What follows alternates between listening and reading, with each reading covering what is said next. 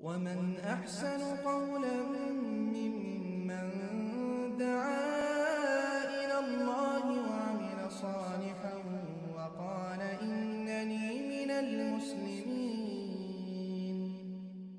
রহমতুল্লাহ। মুসলিমই হকদার বেশি, যেহেতু সে আপনার মুসলিম ভাই বোন। আর অমুসলিম তাদেরও হক রয়েছে, যদি তারা অসহায় হয়, খাবার দাবার পায় না, তাহলে তাদেরও হক। অবশ্যই তাদেরকে সহযোগিতা করতে হবে। তবে এমন অমুসলিম যে আমাদের সাথে দিনী ব্যাপারে লড়াই করে, প্রকাশ্যে আল্লাহ আমরা যে সালাত পড়ি, সালাতে বাধা দেয় ইত্যাদি, একটা কথা বললাম, দিনী ব্যাপারে তারা আমাদের সাথে লড়াই করে, দিনকে সামনে রেখে ওরা আমাদের সাথে হিংসা পোষণ করে, আচরণ খারাপ হলে তো ওদেরকে দিবেন না। কিন্তু সাধারণ যারা অমুসলিম আমাদের সাথে মিলেমিশে থাকে, স্বাভাবিক অবস্থা থাকে, তো এই অবস্থায় এদেরকে সহযোগিতা করতে আল্লাহ পাক বারণ করেননি।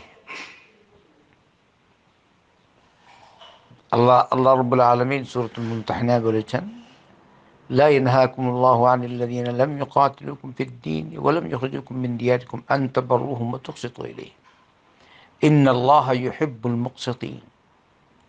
যেসব কাফিররা তোমাদেরকে দিনী ব্যাপারে তোমাদের সাথে লড়াই করেনি, তোমাদেরকে তোমাদের বাড়িঘর থেকে বের করে দেয়নি, তাদের সাথে সদাচরণ করতে, তাদের প্রতি ইহসান করতে আল্লাহ পাক তোমাদেরকে নিষেধ করেন না।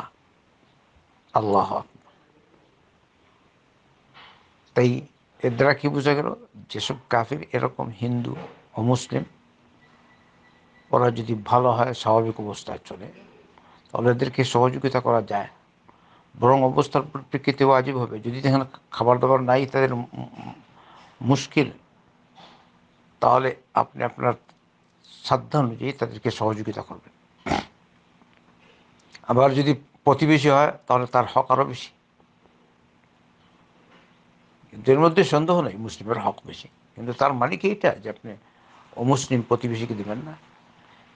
এমনিভাবে যদি অমুসলিম কোনো আত্মীয় হয়, তারও হক রয়েছে, ওই হিসাবে মানুষ তার হক আদায় করবে।